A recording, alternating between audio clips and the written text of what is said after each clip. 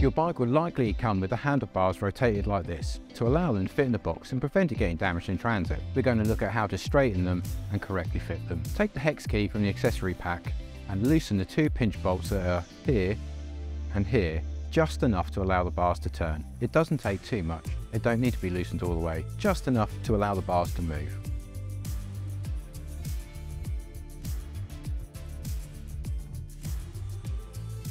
Holding the front tyre between your legs, rotate the handlebars until the stem is in line with the tyre. Then retighten the box. Next, we'll look at the faceplate which hold the bars in place.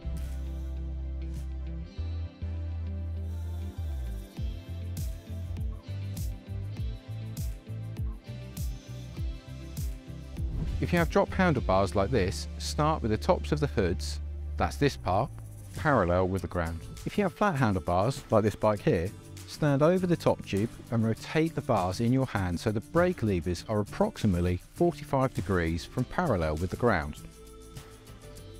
It doesn't have to be exact, whatever feels most comfortable for you. For most riders, it's between 30 to 45 degrees, so the brake levers look something like this. Once you're happy with your handlebars positions, retighten these bolts in the next pattern.